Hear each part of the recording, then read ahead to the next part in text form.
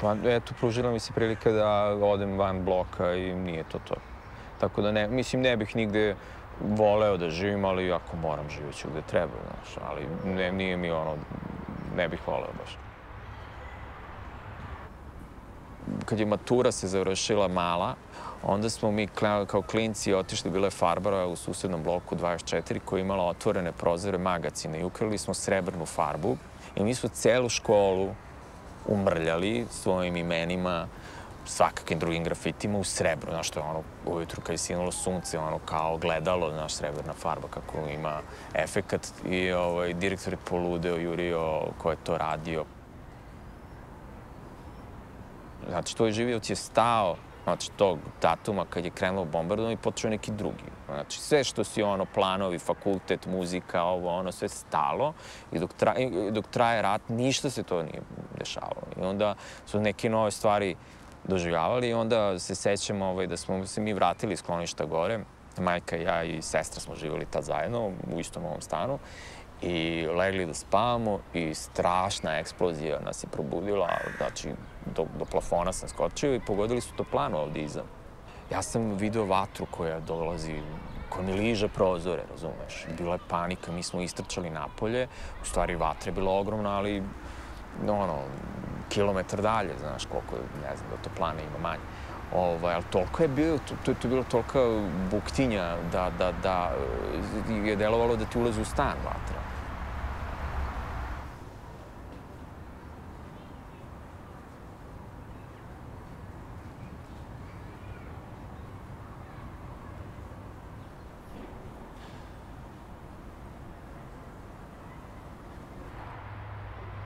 Da je još zanimljivije zato što je recimo svaki vikend u ovom školskom dvorištu se igrao mali fudbal i onda su dolazili ljudi iz raznih delova grada, totalno je nebitno, razne fudbalske ekipe.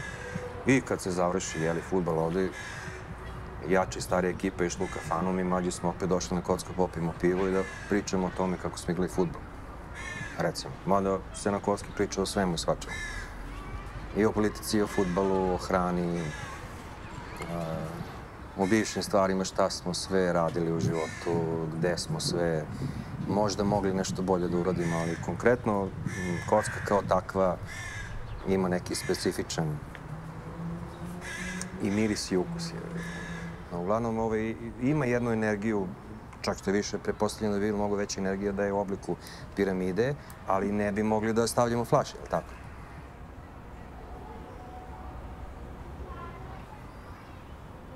Ja sam Gordana Stefanović, živim u bloku 23-43 godine.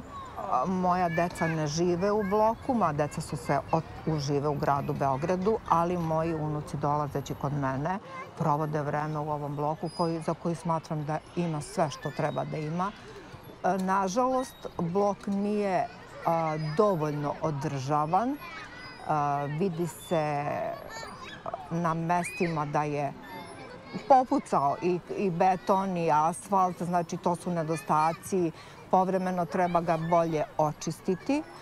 Pa poseban je zato što je moj i zato što poznajem sve i zato što ljude poznajem, sretnem nekog pa popričam sa njim, znači.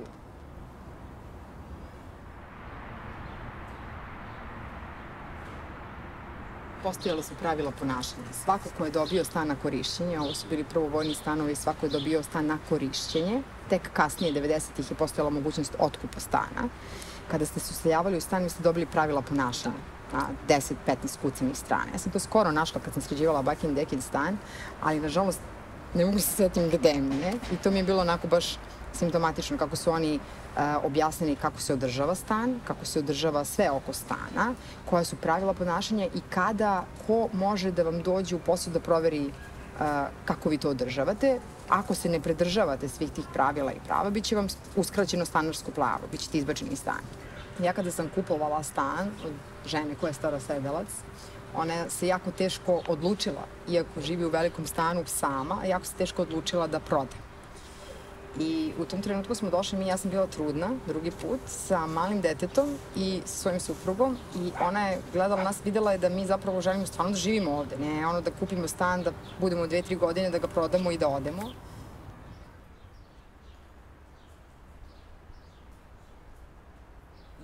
nisam dugo stanovnik Bloka, ali ko da jesam 9 godina, ali sam se jako brzo prilagodila.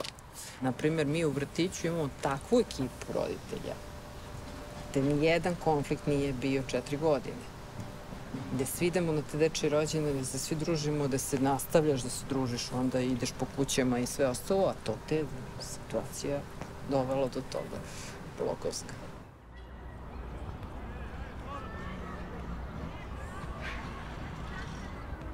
Ja sviram u bendu koji se zove Pogon BGD. Od 4 nas koliko smo u bendu, 3 smo ovde iz Bloka i sama ta činjenica da živim ovde i da imam taj bend, da sam deo tog benda i deo te priče je jedna mnogo lepa stvar. Na to mesto gde smo dosta vremena proveli, ono se zove Jajare. U stvari, mi smo čuli od ovih starijih da ga oni zovu Jajare. Ko zašto ga zovu Jajare? Zato što se tu nekada ranije prodavala jaja. Pa recimo imamo jednog drugara koji je uspeo da padne s 11. sprata i da preživi. Imao je tu ludu sreću da je pao na jelku, jednu celu stranu jelke još išao i napravio onako malo ozbiljnije udubljenje u zemlji, ali je imao tu ludu sreću da je tu bila medicinska sestra pri ruci koja mu pružila prvu pomoć. Evo, dečko i dan danas, kaže, živ, zdrav, nema neke posebne posljedice, tako da, kaže, sreće u nesreći. Kao Lego kocke su uklapali već gotove elemente u jednu celinu. Gotove betonske elemente su izlivali u kalupe i onda su pravili kao kostur zgradu i ubacivali su gotove stanove.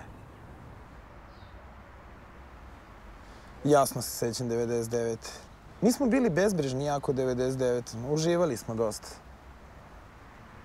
Kao klinci smo bili. Ja sam bio na granici 6. i 7. razred.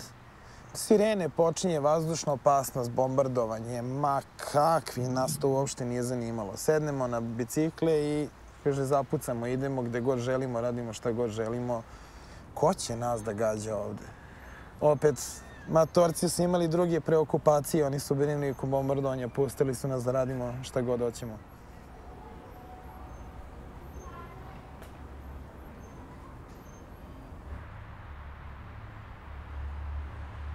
Najviše volim kad se trkamo oko škole i kad idemo ispod drveća pa nam pada lišće na glave. Ovdje imam sve drugare i da se preselim negdje drugdje ne bih nikog poznavao i bilo bi mi teško da nađem nove drugare. I sviđaju mi se moje komšije.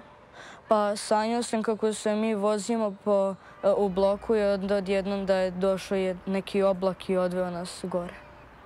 I da smo vozili po oblacima.